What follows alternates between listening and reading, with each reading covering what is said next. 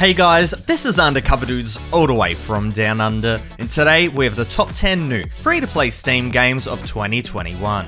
Now this list features games that have very recently been released on Steam, so no copy-paste the list with the same old Dota 2, Warframe, CSGO and so on, and also all these games are across a huge variety of genres, so there's something for everyone. Before we start though, only 15% of you guys watching right now are subscribed, so if you don't want to miss out on more videos on free-to-play games, then make sure to hit that like and subscribe buttons and tell me in the comment section below what free-to-play games you're playing in 2021. Now let's do something different and start with a quick game in the bonus spot, and that's Chroma.io. The fast-paced, slide-hopping, class-based first-person shooter has finally hit the Steam store, and I had to include it in this video. It goes without saying that Chroma.io is one of my favourite games out there right now. The game has incredible movement and shooting mechanics which is backed up by great maps and modes. Chroma also has a ton of community-made games from Infection, B-Hop, Parkour and much more, so there's something for everyone. Now 2021 is going to be huge for Chroma, with a fully fledged Rust-like survival mode coming out soon and a new Battle Royale mode too, and this is going to change up the whole game and it's definitely worth getting into.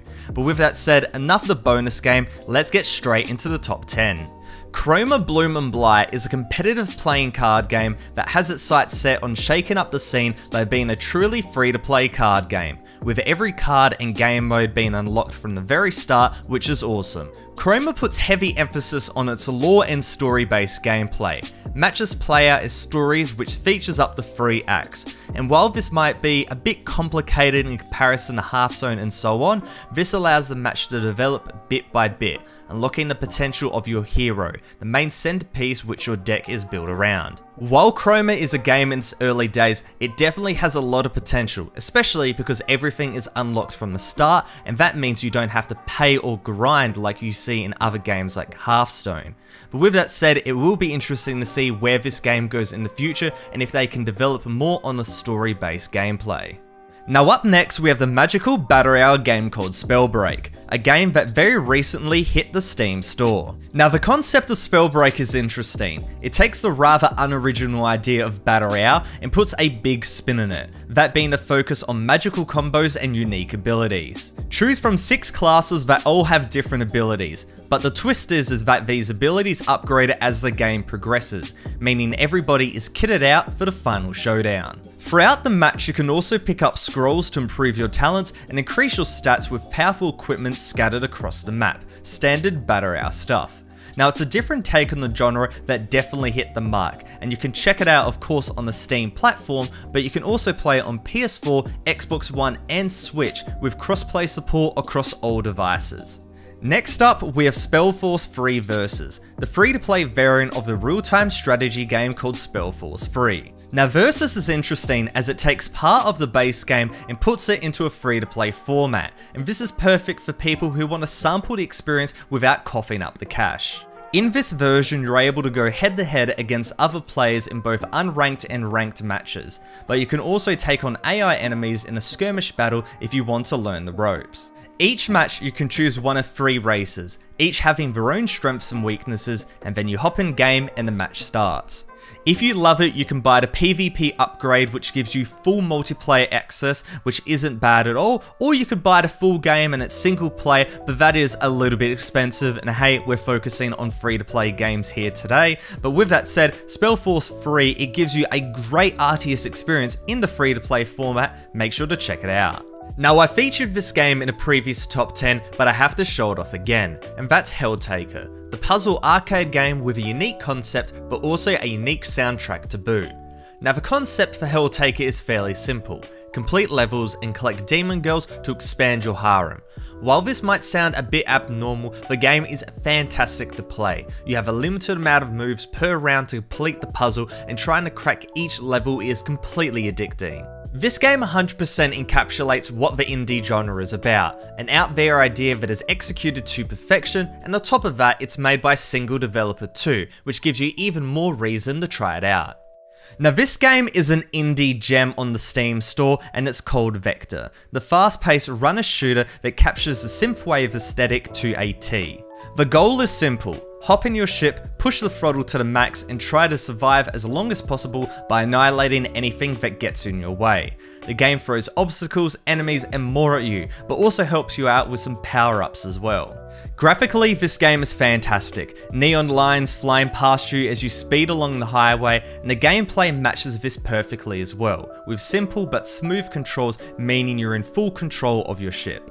While the game focuses on its great single player, you can also do up to 4-player local multiplayer, which is a feature that I haven't seen in a very long time. Vecter also has music importing, so you can listen to your own tunes, and you can also have YouTube videos playing in the horizon. You can import those in as well, so this game is just feature packed. Made by a single developer, Vecter is truly the complete indie package and is definitely worth a try. Check it out via the link in the description below. Eternal Black Survival is the next generation of Battle Royale, a character-based top-down game which mixes elements of MOBA and Battle Royale, and on top of that, it has an anime-inspired art style.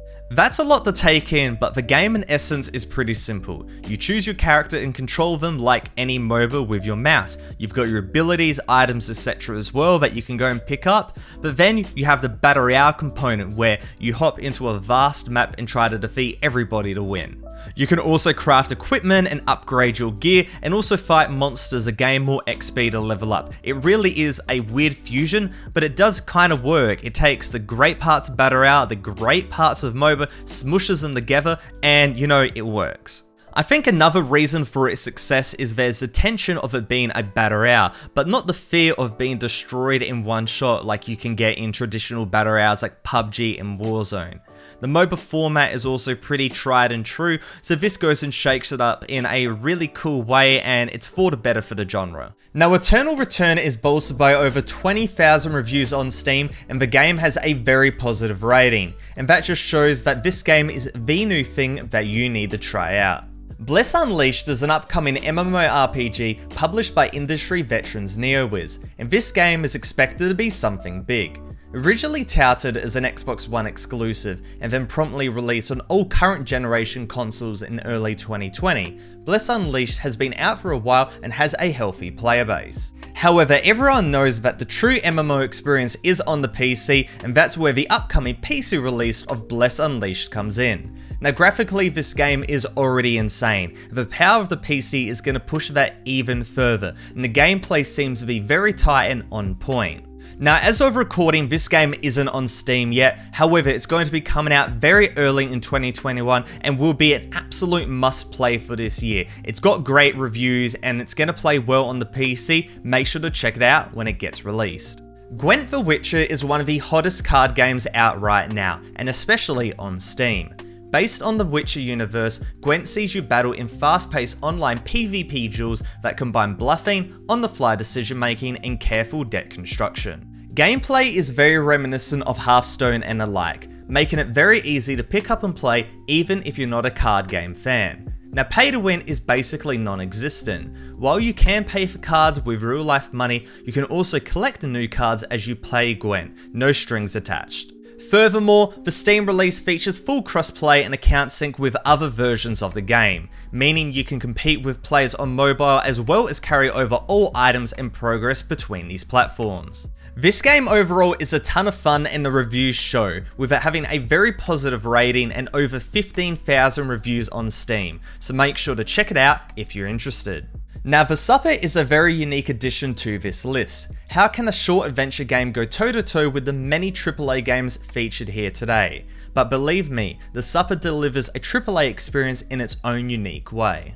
The story is one that needs to be experienced, but simply Mrs. Appleton needs to serve a special meal to some distinguished customers. I'll leave the rest for you to see. But the big draw to The Supper comes in the form of its graphic design and just overall visuals, which is in the form of beautiful pixel art, and it's backed up by some amazing animations. This truly is a work of art, and when you go and play through it, you will go and see that this pixel art is top notch. I said this in last year's top 10 list about Backbone Prologue, and I'll say it for this game right now. The Supper is one of those titles that you just need to get in experience, and one I should just go and talk less about. It's a 20-minute commitment that I guarantee you won't forget. Make sure to go and check it out, and not even if you're interested, just go and check it out.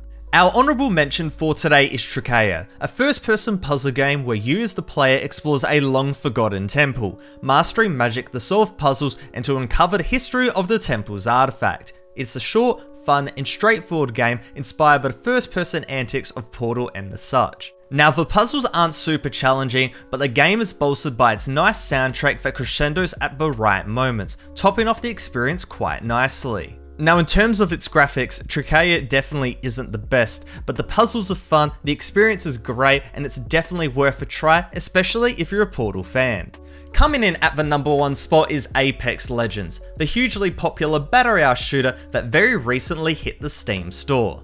Now for the longest time, Apex has only been available on Origin. However, late last year, EA released it on the far superior Steam platform and the game has gone from strength to strength. 2021 has come in with a bang for Apex, with Season 8 releasing a new legend onto the battlefield called Fuse, a new weapon called the 3030 Repeater, and a slew of map changes to the classic King Canyon, and this is only in the first 2 months of the year, so much more stuff happening throughout the rest of 2021, so Apex Legends really going up and up. If you haven't played Apex Legends, now is the time to do so. It's only been on the Steam store for a short amount of time, but a ton of people are playing it and it's one of the most popular battle royale games out right now.